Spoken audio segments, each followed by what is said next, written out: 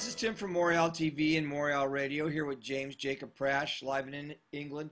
Jacob, I had the opportunity to spend some time with the Africans Children's Choir, and I had a child pray for me, and the simplicity of the child's prayer touched my heart. Us as educated adults, and I'm looking in the mirror when I say that, do we lose that simplicity as we become more educated sometimes? You know, I know what you're describing, Tim. I've seen this in Africa, and I've certainly seen it in Asia, with the prayers of the African children and also the Filipino children and so forth. Absolutely incredible to watch the simplicity, but real faith, real trust of their prayers. There are two things that are co-equally wrong and disturbing, and even sometimes nauseating. We are never to lose our simple childlike faith. Never to lose our simple childlike faith. But Paul also said, when I was a child, I did the things of a child. What we are to lose, or let's say outgrow, is our simple childlike understanding. When you see people saved, 5, 10, 15, 20, 40, 50, 60, 70 years and more, and they never grow in their knowledge and understanding of the scriptures, of doctrine, of the things of God, there's something wrong with them spiritually. All they know is Jesus loves me, this I know, for the Bible tells me so. Well, for a little kid who's 5 or 6, that's all they need to know. But when you've been saved 5 years, 10 years, 20 years and more, you need to know a lot more. There's something wrong with that person's relationship with the Lord when they stay like a child in terms of their understanding of the Lord through understanding his word. Conversely, however, as you rightly point out, knowledge can puff up. We can make things so over-sophisticated, forgetting that it always goes back to that simple childlike faith.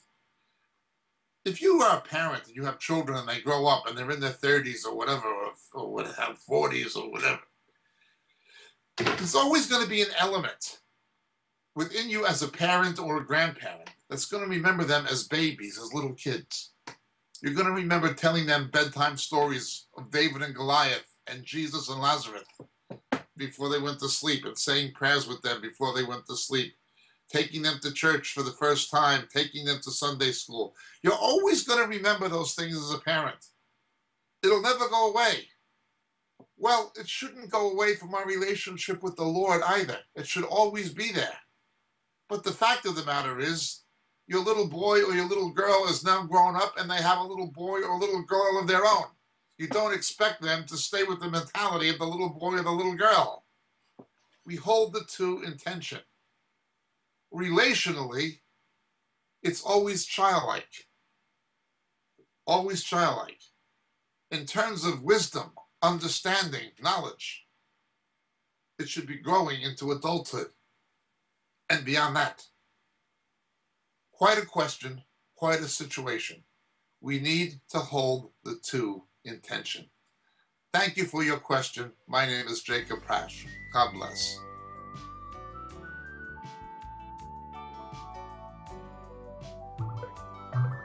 Blessings, dear friends. Greetings in Jesus. This is your friend Jacob Prasch speaking to you at the moment from the UK. You know, so many of the questions we get in our Roku broadcast and on our Vimeo clips and on YouTube deal with subjects that we deal with much more extensively in our books. We can't, for the sake of brevity, go into the kind of depth in a TV broadcast we can actually go into in a book.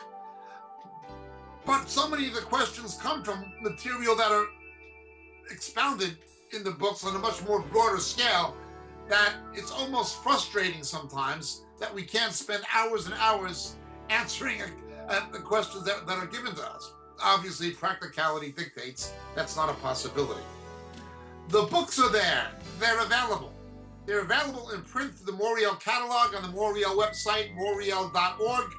But in this day of Kindle and electronic books, they're also available through Amazon, and they're available through Kindle. The 3 books that would be the most referred to in the questions we receive are the three latest books.